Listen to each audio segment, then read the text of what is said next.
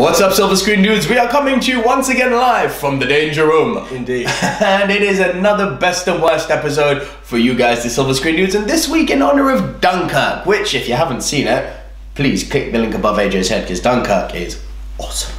Go check it out. But if you haven't seen Dunkirk, irrelevant, we're here to talk, again, like Nolan, one of the best directors working today. In this case, one of the best actors working today. Tom Hardy. Indeed, Mr. Hardy. Mr. Hardy, fantastic actor who has gone from strength to strength as far as I'm concerned. Yeah.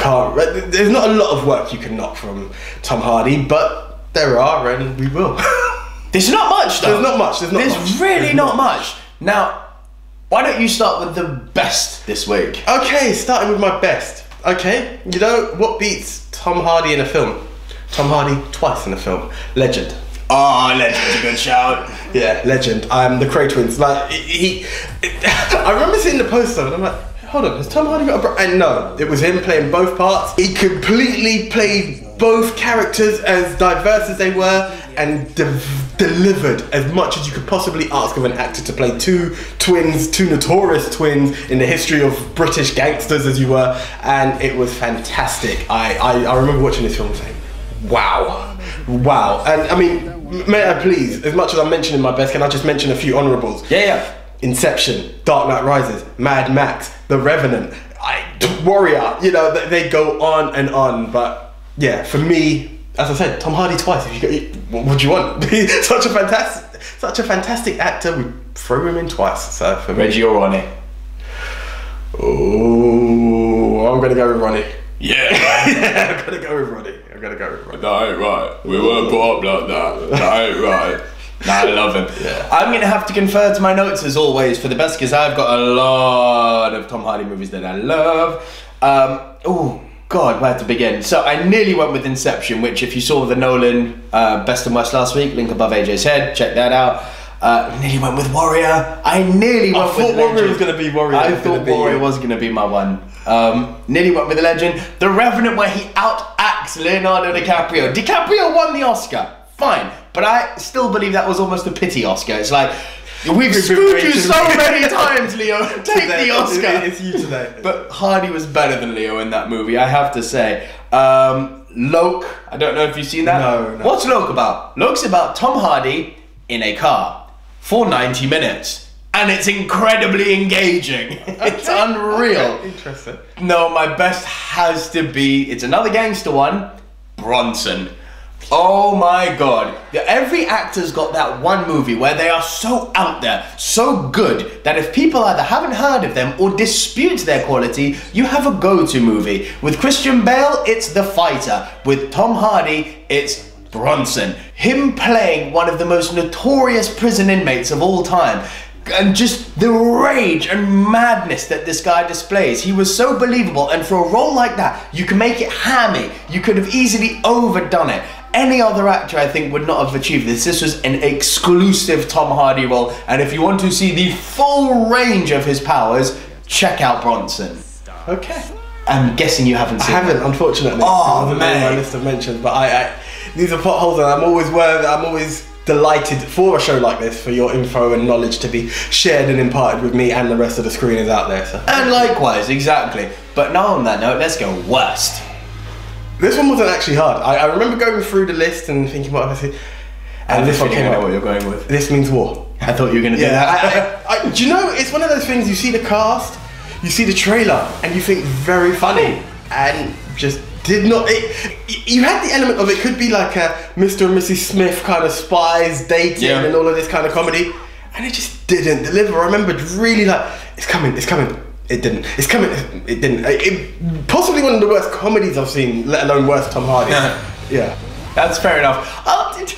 I nearly went with This Means War. That's my dishonourable mention, but I actually only saw it recently, specifically because we were going through this list. I was like, haven't seen that, let me check that out. You're right, it's not great. There was one scene that did have me rolling though, was when they were listening to it and she went, he's got really small hands, and Hardy just goes, ha ha ha. Yeah, that killed me. It had some parts, don't get me wrong, but for what the trailer had me thinking I was going to see, I just didn't see it. I did giggle. I'm not that bad. I did giggle, but I didn't laugh, you know. Yeah, My worst is when I did not giggle in at all. And you would think, to look at the cast, it's one of the greatest possibly of the last 20 years, I'd say the greatest all-British ensemble cast. You got Benedict Cumberbatch, Mark Strong, Gary Oldman, Colin Firth, Tom Hardy, Tinker Tailor Soldier Spy. Fuck me, that movie was boring. Ugh. Now, I'm sorry, I've never read the books. That's fair point. Because I know people are going to shout at me, you haven't seen the book, you haven't read the books. Like, no, I haven't read the books, you're absolutely right. But I still managed to guess from the first 30 minutes who the fucking spy was. It was like, and you're gonna, and I appreciate what they were trying to do, make it very subtle, make it very toneless, make it unemotional. Pretty much exactly as I would imagine a spy case is being conducted. And Gary Oldman does no wrong, and he was very good in that, as were all the British cast. But the movie into itself, Tom Hardy wasn't bad in it. God, the movie was boring though. It just dragged and dragged and dragged. If you're gonna do a movie like that, I believe it needs to be a bit of a roller coaster, some little glimpses of action and then keep you in suspense. Now the problem is there was no action, which is fine. Movies don't all have to be action, but there was no suspense. There was just no suspense. Do something, please. Imagine if you did a Pulp Fiction movie and you took out the dialogue. All of a sudden it's not such a good movie, and that movie would be called Tinker Tailor Soldier Spy. Yeah, like yourself, I haven't read the book, so it's hard to. Have you seen the film? Part. Part? You couldn't get through it! He couldn't get through it! Right, shall we do the Rotten Tomatoes official best and worst? Okay. Okay, I'm just seeing if there's any little asterisks like last week. Asterite, maybe? Asterite, like last week.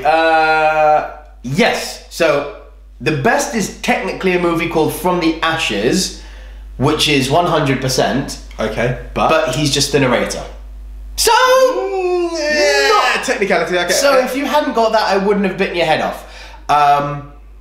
The worst has not been mentioned. That's your clue. I think it might be one that very nearly made my worst, actually. The best you mentioned in passing as an honourable. So why don't you have a stab at the worst? Layer Cake. Oh, fucking good shot! I forgot he was in that. Yeah, so did I, until I went through the listing. And that was a film that really killed me, actually. Okay. Immensely rewatchable. Really? Surprisingly rewatchable. Really? Fair enough. Give it another try. I mean, it's much better on second viewing. Oh, possibly. Okay. Give it a try. No, the worst is actually a movie that was on Film 4 recently, Child 44. Okay. Not heard of it. I didn't watch it, unfortunately. I saw the trailer, it didn't appeal to me. 25% for that one. Okay. The best you did mention in passing. I was going to say Inception, but I'm going to go with The Revenant. Oh, that would have been a good shout. No, mate, it's not. No score for you this week. His official best, which is a movie I find to be really overrated. Mad Max Fury Road. Okay, I'm glad this came up. Quick tangent. Mad Max, they are good. But I'm still leaning to the original. And absolutely. I think that's just where it leans for me. I can understand the appreciation, but I still lean on Mel Gibson. Yeah, 100%. So I don't think Tom Hardy was given enough to do in those movies. He just spent the whole movie going, It was very Neanderthalic. Yeah. I thought Charlize was amazing in that movie. Yes, and I like the fact that it was this 71-year-old director in George A. Miller who basically said, what if Mario Kart was a movie? Because that's basically what it is. It is Mario Kart the movie. Yeah. It's like, I'm sure that there's some genius on YouTube, some editing genius, who must have done some of the chases with red shells and blue shells. It must have been done. It must have been done. Why not? And if I find it, I'm going to stick it in the description below because that would be worth a laugh. Why not? Okay. That's Unfortunately, I didn't get it. But guys, please, as we said, there's a wealth of films to love and hate. What is your favourite Tom Hardy movie? What is your least favourite Tom Hardy movie? Please comment below with that. Either way, give us a like because that's what the Silver Screen dudes appreciate. And until then, Nico. Until next week on Wednesday, from me, Nicolo. And me, AJ. We got there in the end. See ya.